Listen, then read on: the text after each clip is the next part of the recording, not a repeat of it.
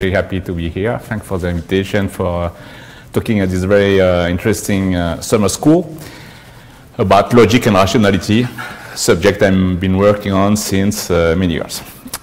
Okay, so the title of my talk is, Can logic make us more rational? Let's see how we can understand this question. First of all, I would like to remember the origin of logic. I am quite interested in the history of logic, and I think it's good to know a few things about that. So in Greek, we have this word logos, and as we know, logic comes from logos, and this is a word that we are using in English, French, German, Portuguese, and so on. And the word logos in Greek has four important meanings that you can see here. It's science, reasoning, language, and relation.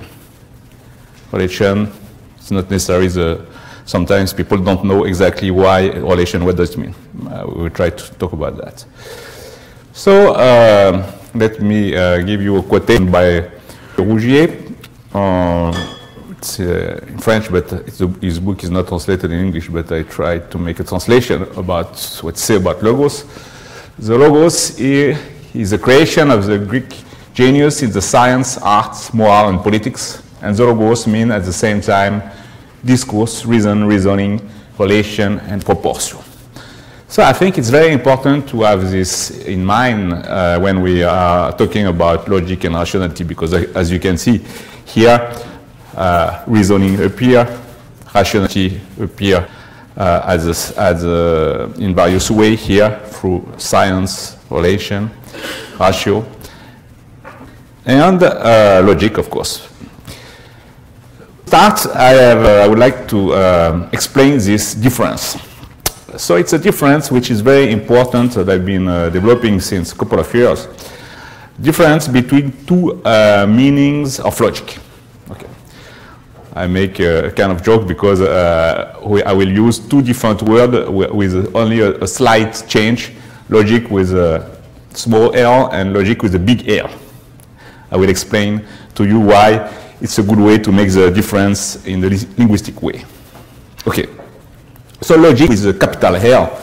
By logic with a capital L, I mean here reasoning, in a very wide sense of the word. Reasoning. And then logic with a small l is a theory of reasoning. It is very important to make this distinction. And by the theory of reasoning, inside this theory of reasoning, this theory of reasoning can take many different shapes. But we can make a description of this theory of reasoning talking about, for example, systems of logic. So we have a lot of different systems of logic. At the beginning, the system of Aristotle, syllogistics, and now in modern logic, first order classical logic, and a lot of non-classical logic, fuzzy logic, par constant logic. I have been working on par constant logic especially, so I will talk about that. So we have to keep in mind this distinction. Okay. Let's see discussion was famous at some point in Berkeley, California. You know, you have these two guys, William Kahan and Lotfi Zadeh. And so Lotfi Zadeh is very famous as a promoter of fuzzy logic. And on the other side, you have computer scientist William Kahan. You see his picture here. And when Zadeh started to develop fuzzy logic, and it was quite a success, Kahan was a bit irritated by that, and he wrote the following to Zadeh. It's a personal letter, which is quite famous, saying that fuzzy is something wrong. Okay, what we need is more logical thinking, not less, and so on. So, if we want to understand this discussion, it's good to understand it from this point of view of the distinction between theory of reasoning and reasoning itself. Let me try to explain that. For example, from the point of view of fuzzy logic, Kahan what can one say? He say, for him, I try to summarize his position, logic, formulating using this distinction between logic with a big L and logic with a small L. So logic should not be fuzzy. So you see there is kind of normative approach here. So reasoning itself should not be fuzzy. Therefore, logic with a small L, I mean, system of logic, theory of logic, should not be fuzzy, because we want to develop reasoning which is not fuzzy. And we have no reason, when developing this kind of theory of reasoning, to use a fuzzy logic as a system of logic. On the other hand, what is exactly the position of Zadeh? It's not completely clear, but we can say, well, for him, logic is fuzzy. Reasoning is fuzzy, and maybe reality is fuzzy. And for this reason, and for him this is not bad, and for this reason, we should develop fuzzy logic. We should have a theory of reasoning which is a fuzzy logic system. This is the way that we can understand this discussion. Now another question about relation between the theory of reasoning, system of logic. Nowadays, since many years, what people learn at school, I mean at university, in philosophy department in particular, what they learn is classical propositional logic, and one of the very famous tools is the truth table. So I think everybody has heard about truth table, I've already seen a truth table, and so on. So here we have a truth table, and it's a system. A truth table is a system. It's related to a system of logic, classical propositional logic. It's a way to present classical propositional logic. Now, if we want to use the word truth, I will not speak too much about truth today, but it's also very important, truth and reasoning. So can we say that truth table is useful to reach the truth? No. And there was a lot of discussion at the beginning of the 20th century about that. And here also, again, we have this distinction between system and reach the truth. It's reasoning in the way that we are going from truth to truth. Okay, now let me give interesting quotation by a famous philosopher to see in which sense they understand logic, if they are making this distinction between reasoning and theory of reasoning, you will see. So you see here I wrote logic with a lambda.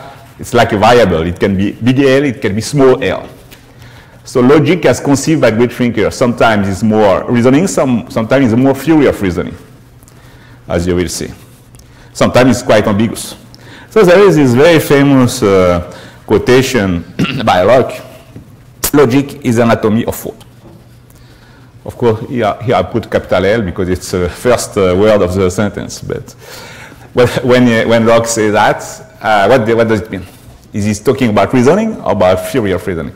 It's not clear in the sense that anatomy itself is not something which has a clear meaning. But now there is this very famous quotation from the preface of the second edition of the Critique of Pure Reason by Kant. Well, and he says that logic has advanced in this sure course even from the earliest time is apparent from the fact that since Aristotle it has been unable to advance a step, and thus to all appearance has reached its completion. Well, of course, it's clear that here Kant is talking about logic with a small l. He's talking about the theory of reason, not reasoning itself. Now let's see Boole, which can be considered in many ways as the founder of modern logic. In his book famous book, Law of Thought, he wrote the following: the design of the following treatise is to investigate the fundamental laws of those operations of the mind by which reasoning is performed, to give expression to them in the symbolic language of a calculus, and upon this foundation to establish the science of logic. So when Boole is talking here about the science of logic, he's talking about the science of reasoning. So in some sense, he's making the distinction because he's saying, well, we are talking about the science of logic. Science of logic, science of reasoning.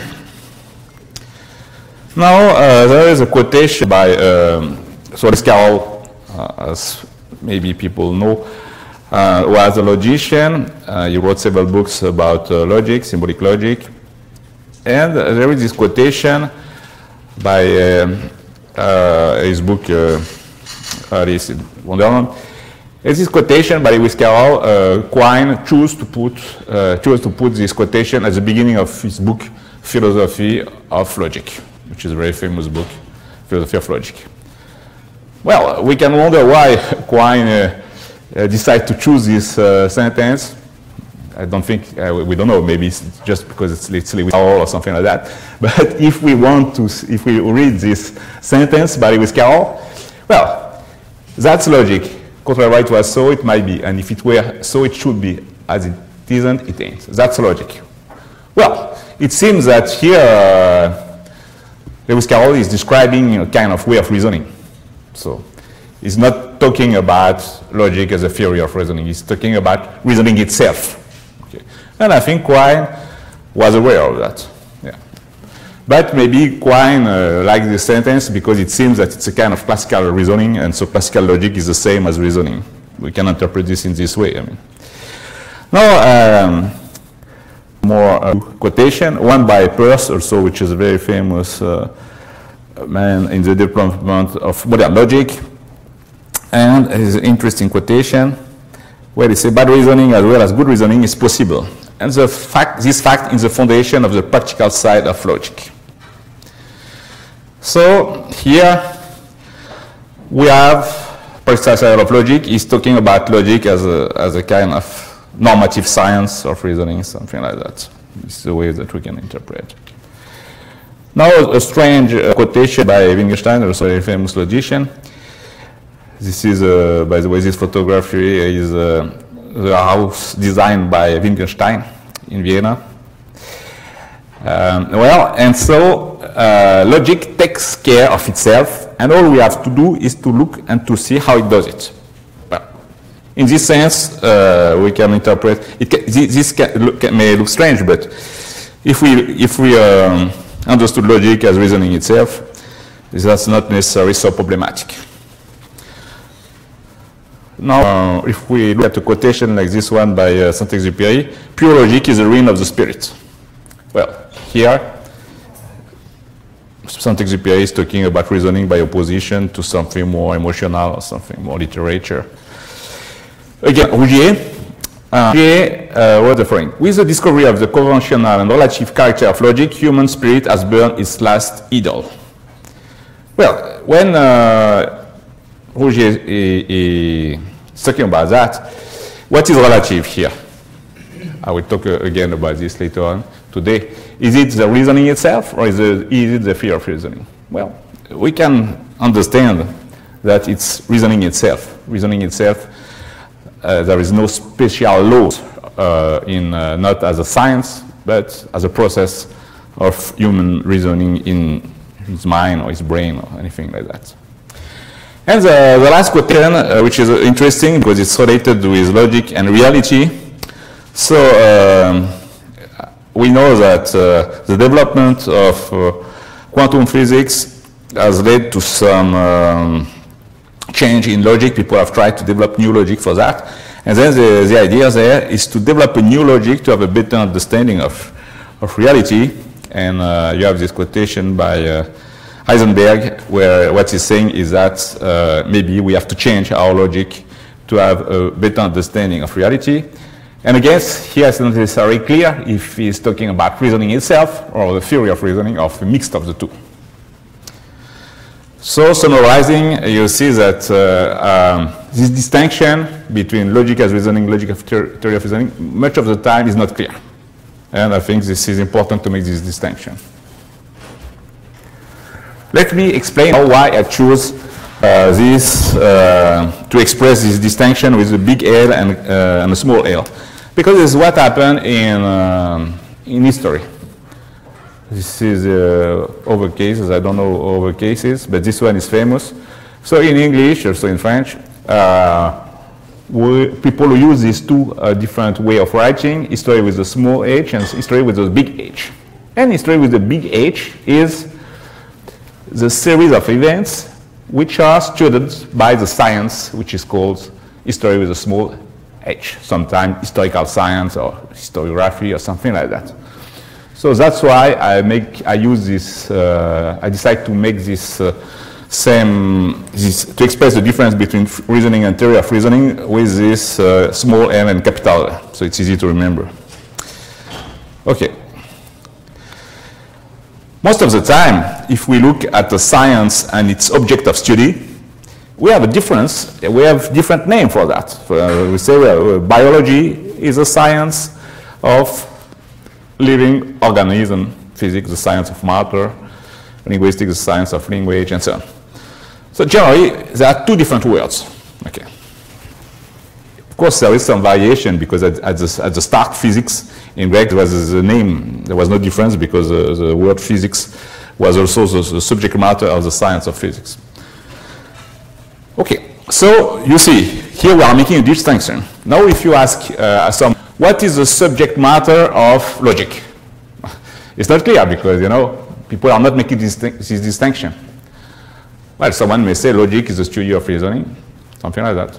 This is what, this is the general idea, the study of reasoning. But sometimes people use the word logic as a synonym to reasoning. What we can say is that in both cases, I will make a more comparison between these two situations. Logic is not logic, history is not history. This is clear, even we are using some words which are very similar. But one of the reasons we are using the same word is because there is a strong connection between the two. I think that's the reason. So, if I ask when did history start? I'm talking here history with a big H. Well, it's not clear. There are different answers. Someone may say at the end of prehistory, because people are making distinction between two stages, okay, history, prehistory. Some people may argue that history started when history started.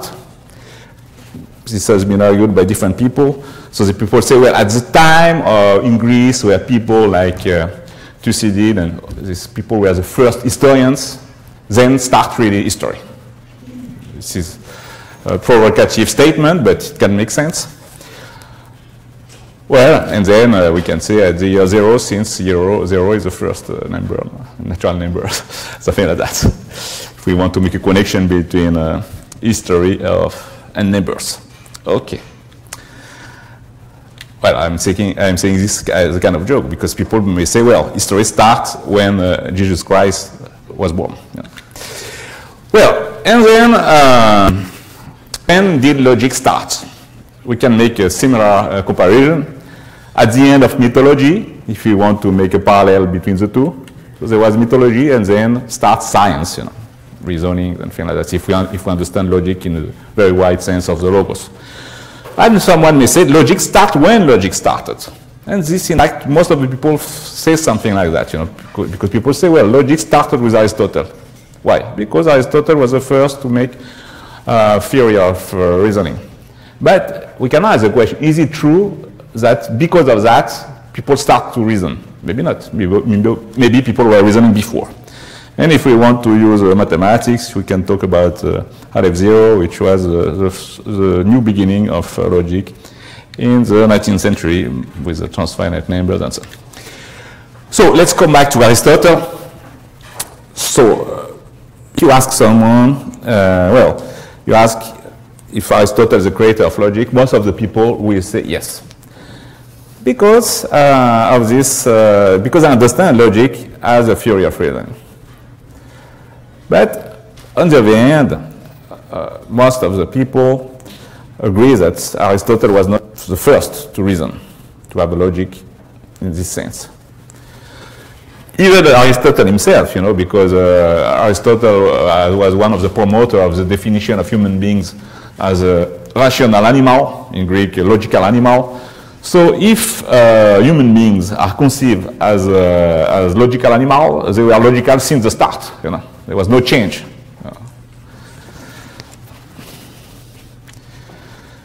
But this can be, we can have, using this distinction between reasoning and theory of reasoning, in fact, we can have a completely different vision about the story. Because I have been studying the history of mathematics and so on in Greece. And what we know is that at some point in the school of Pythagoras, people start to use the reduction to the absurd. And this was completely changed in mathematics. Some people say that the real beginning of mathematics is the first proof using reduction to the absurd, which is a proof that square root of 2 is not rational. So these people in mathematics, in Greek mathematics, they start to reason in a different way. So maybe we can argue, well, this was the real start of reasoning. It's not, there is no known apparent manifestation of this reduction to the absurd before this time in Greece or in another location on the earth. So we can identify, if we identify the first use of reduction to the absurd with the beginning of mathematics, we can also say that it's a beginning of logic with a big L. And this was many years, I mean, not so many years, but years before Aristotle. And what happened in Greece is that Aristotle, when he developed syllogistic, he didn't describe the reduction to the absurd, at least not directly, very indirectly, and he was not specially interested in mathematical reasoning.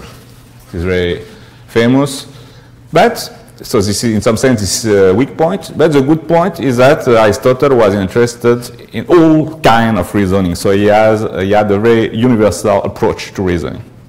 And he was a promoter, the main promoter of the idea that the validity of a reasoning is independent of the topic we are reasoning about. This is a very important point in the development of logic with Aristotle.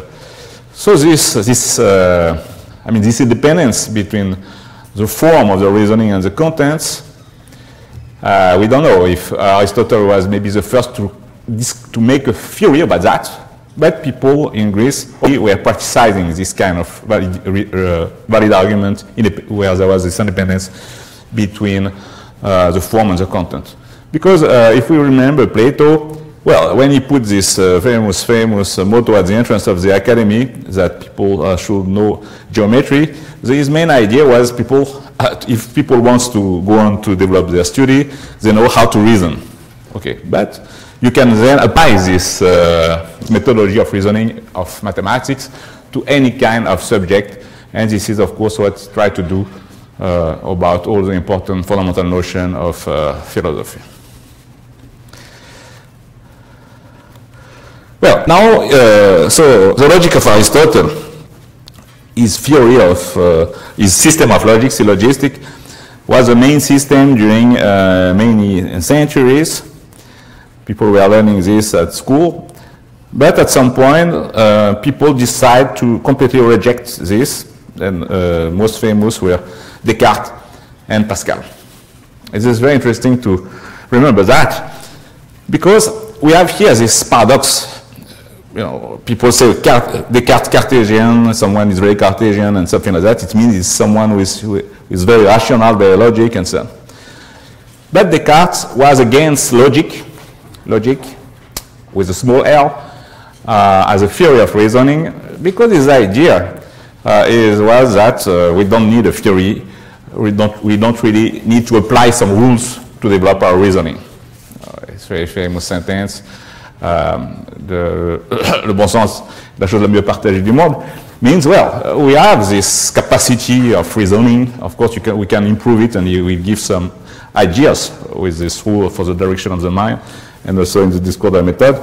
But his idea is that to use syllogistic is completely wrong. And if we use syllogistic, instead of improving our reasoning, we will turn our reasoning in very, it will be a kind of obstacle to develop science.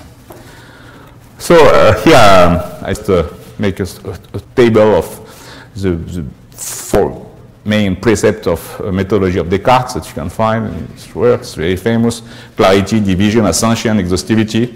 So that's the idea of Descartes. So it's not to make a system of logic. It's to promote good reasoning through some very general methodology. But in some sense, it's also a kind of theory. I mean, if we can say it's a kind of logic, not a system of logic, but it's a kind of theory of reasoning. Now, if we look at Pascal, which was more or less at the same time, he had some very similar ideas, but Pascal was more like a mathematician in general. So he will put some rules which are very close to modern mathematics. Here he has a famous quotation by Pascal. It's a bit difficult to translate in English. Je ne dispute jamais du nom pourvu qu'on m'avertisse du sens qu'on lui donne. It's a very mathematical way to think, you know, because by saying that, Pascal was criticizing people that spend all their time in the discussion to say, well, this means that, and so on. So they were too close to the language. And this, he didn't like that. And so he had a very much more general abstract idea of how to proceed. The fact that we can choose arbitrary name. And this is completely typical of modern mathematics. Hilbert promoted this. You know, he said, well, in geometry, instead of talking about line and point, you can talk about beer and Wurst or something like that. I don't remember exactly the quotation, but, and he says the name it's not important because we can understand, we can interpret, we have a definition, an axiom, and then we can interpret this.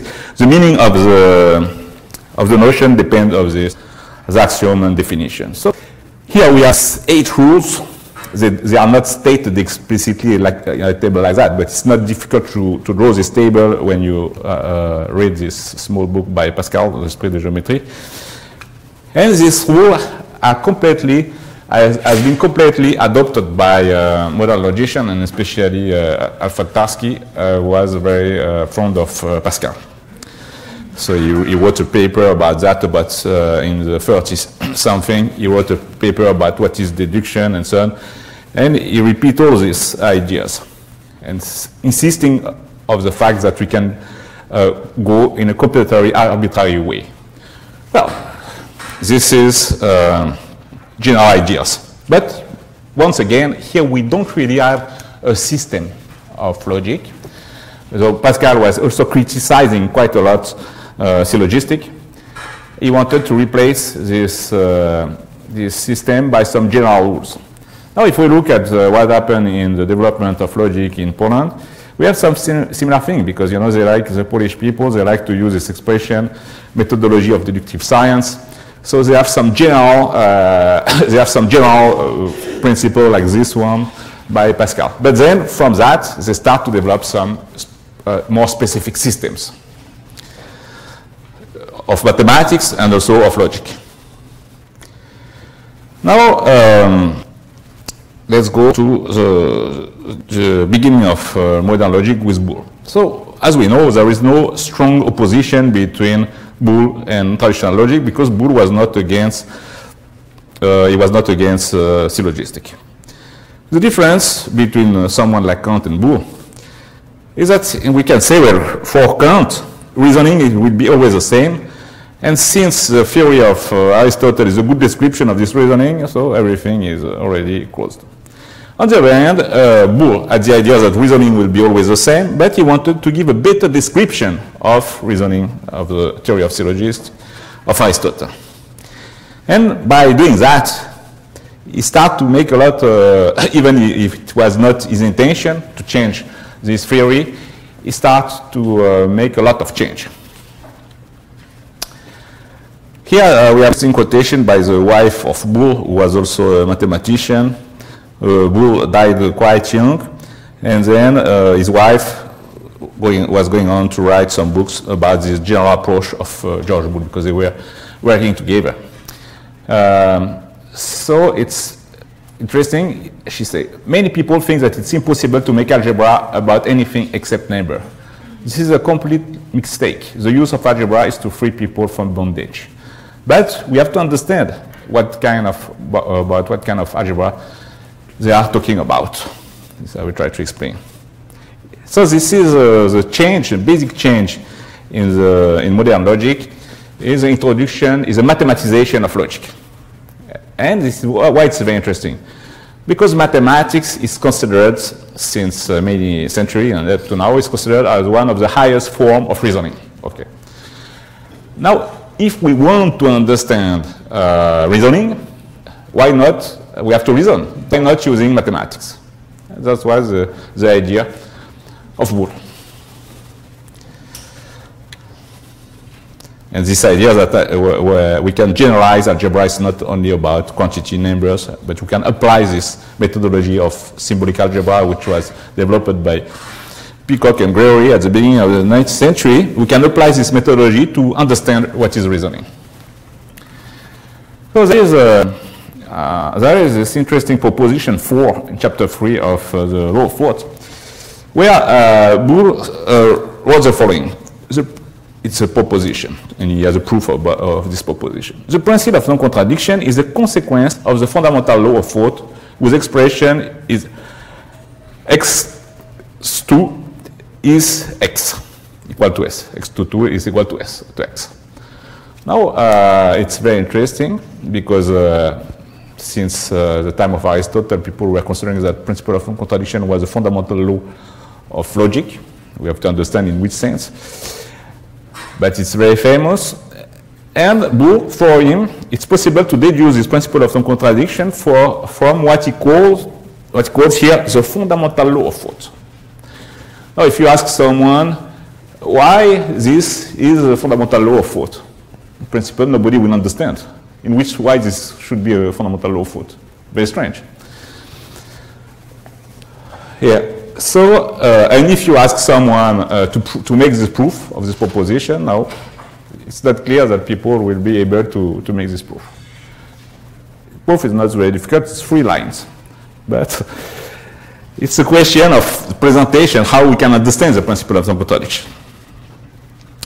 But it's funny, this proposition 4 of Boole, because it remembers this discussion between Euler and Diderot in St. Petersburg. It's famous that Diderot went to St. Petersburg. He was invited there, and Euler, very famous mathematician, was working in St. Petersburg. And Diderot started to talk about religion, so he was an atheist. And at some point, Euler presented this equation. From this, hence God exists, and then Diderot had to come back to France because he was not able to reply. Why not? So it's funny because it's we can make a parallel between this and Boole because it's a connection between things which are not necessarily clear. You know, you have a principle of non-contradiction that for many people is something more like metaphysical, ontological, and on the other hand, you have an equation. How we can establish a relation of these two things, how we can deduce one from another one. So I try to replicate the history between Boole and Marx. So as we know, Marx was in England at the time of Boole. And then we can apply this equation to a contradiction, as we know that in Marxian theory, contradiction is very important. But according to Boole, there was no contradiction. Okay. Now, let me say a few words about the different terminology which was used to talk about modern logic. So I try to make a list here. Nowadays, we can talk simply about logic, but this different expression, like methodology of deductive science, was popular in Poland. Metamathematics was promoted by Hilbert, and we have symbolic algebra and formal logic, and so on. It's interesting to have a look at this different expression because it shows different way to understand what is logic. As a theory, I mean, as a kind of theory, but sometimes the name is changing because of the way that the theory is manifesting. So, the expression symbolic logic, I will not talk too much about this today because it's a long story, but just to remember that symbolic logic, the expression is a derivation of symbolic algebra, and there is a special meaning of that. And then after this period of Boole, it was used in a different way by John Vane and the Association for Symbolic Logic, which is the main association of logic, a journal of symbolic logic. The name is a bit weird, but now I would like to talk more about formal logic, the meaning of formal. Because the expression formal logic was introduced by Kant. But it's strange. So it's strange to use the expression formal logic to talk about modern logic because, as we have seen, Kant were just saying, well, syllogistic is good, there will be nothing new in the future.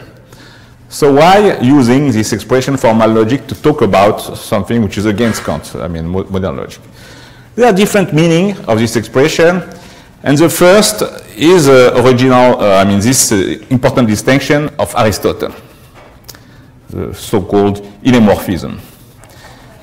Well, this idea of Aristotle, it's related to all his philosophy, this illemorphism, so it's something we can say it's really something related with Aristotle.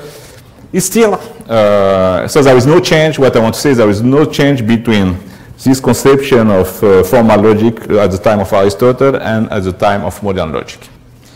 But now we can, there are different, the expression formal logic is used in different ways, like people, formalists, the famous formalist, this expression is used to talk about tendency in modern logic, Hilbert and so on, formalist school. So here we have, I wrote a paper about this, making the distinction between 5 meanings of formal. So it's very, so we can see that this expression is very ambiguous.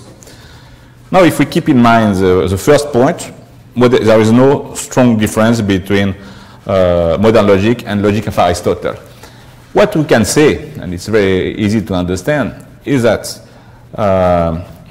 Aristotle made the distinction between the form of reasoning and the content of reasoning, and he said, well, the validity of reasoning is dependent of the content. This is still the way to think about logic nowadays as a theory of reasoning and as a way of reasoning in modern logic. But what has changed is the characterization of the form, logical form. Well, so, but there are some important distinction. Why? Because Barbara, it's famous, the most famous figure of syllogistics. Everybody has heard about her. Well, Barbara. So, what is the main idea of the theory of Aristotle? I would say, in fact, that the syllogistic is not only a theory of reasoning, because since it's normative, Aristotle wants to promote a good way of reasoning. There is not really a real distinction at this point about the theory and the reality of reasoning, because we should reason like that. But the main point of syllogistic is that there is something that disappears. It's a middle term. So this is the main feature of syllogistic. You succeed to relate two notions by a third notion that disappear. So it's very interesting from the philosophical point of view, this conception of a system of logic. But in modern logic, there was something which was developed, which is connected with that, but then Barbara will disappear. Well, this logician here is not so famous but nowadays, but he was famous at some point, Paul Hertz.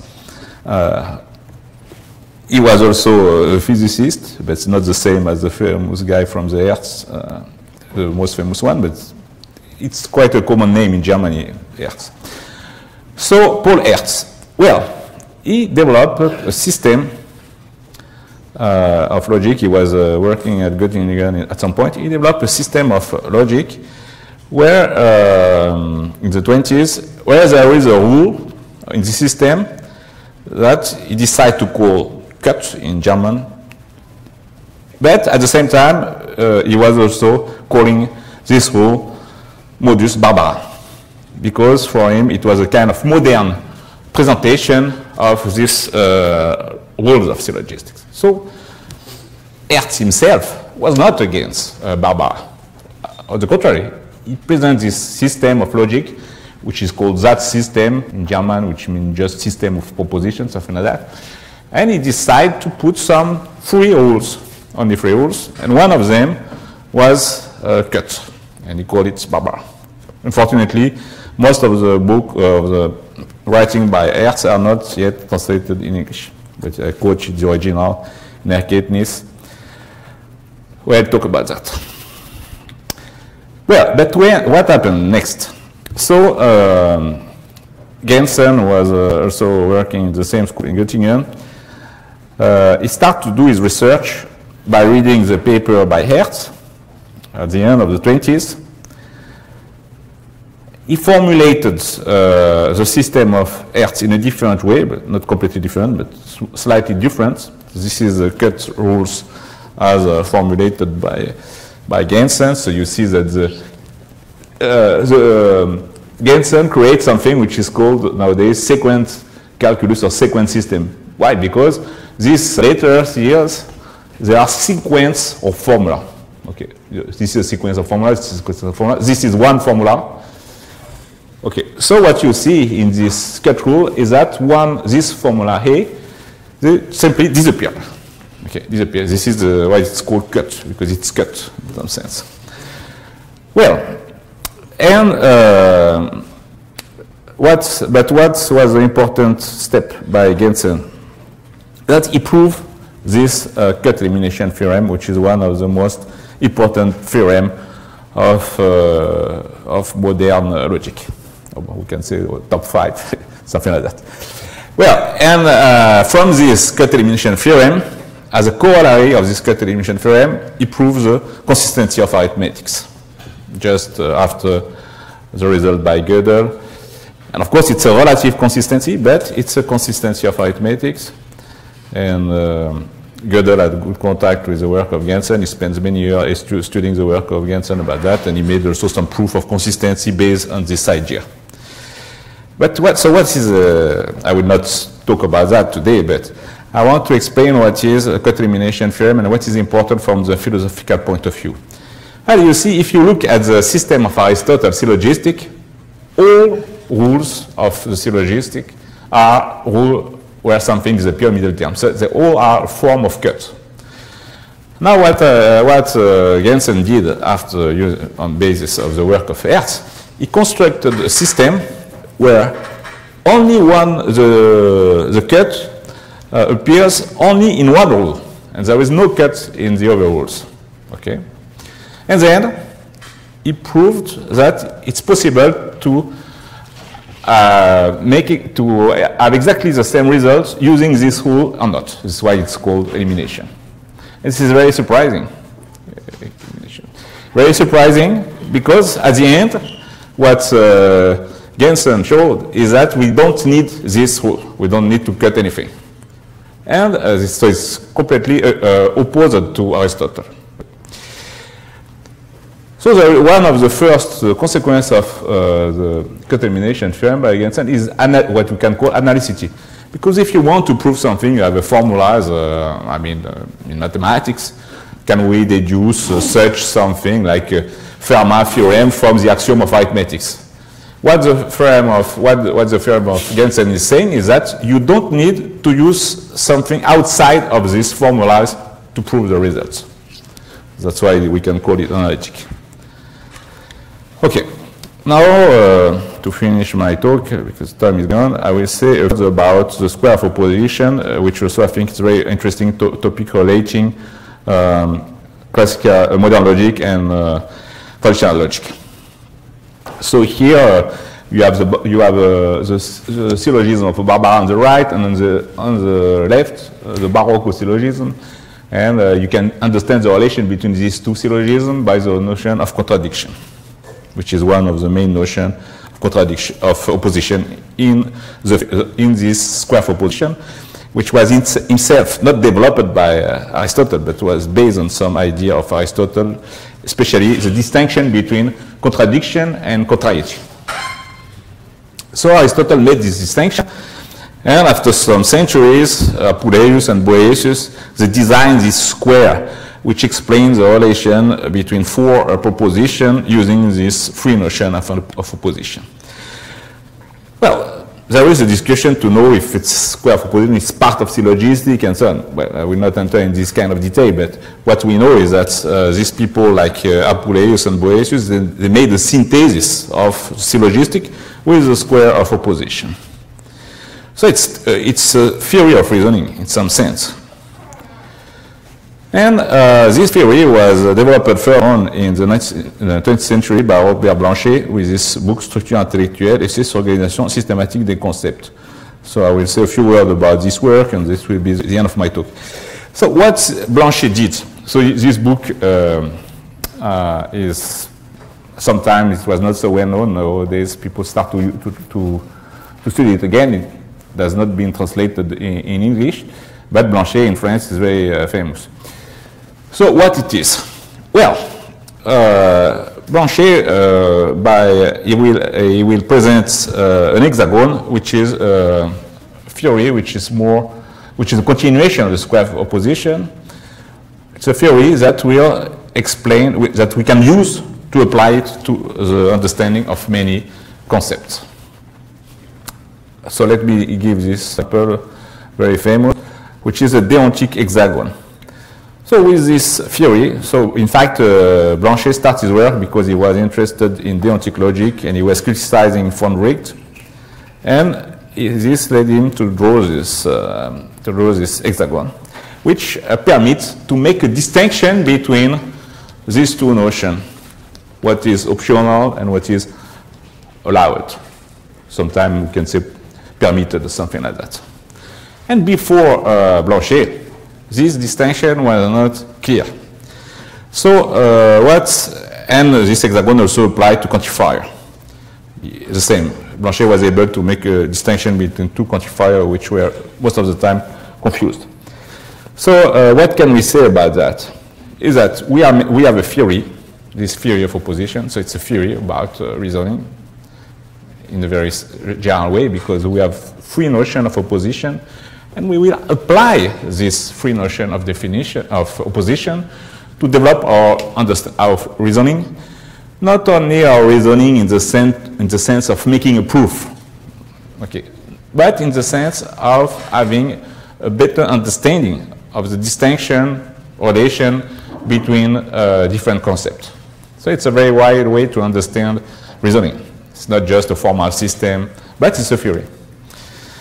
So, we are organizing this, I will finish with this announcement about World Congress of the Square of Opposition. So we are organizing now the 5th edition in East Island, so everybody is welcome. It's a nice location, here, poster. And Serge was to the previous one in the Vatican 2 years ago. Thank you very much.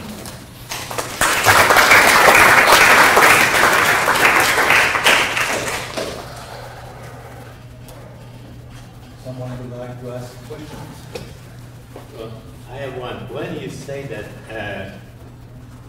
we can give an interpretation of all the syllogistic rules of Aristotle in terms of that rule, do you mean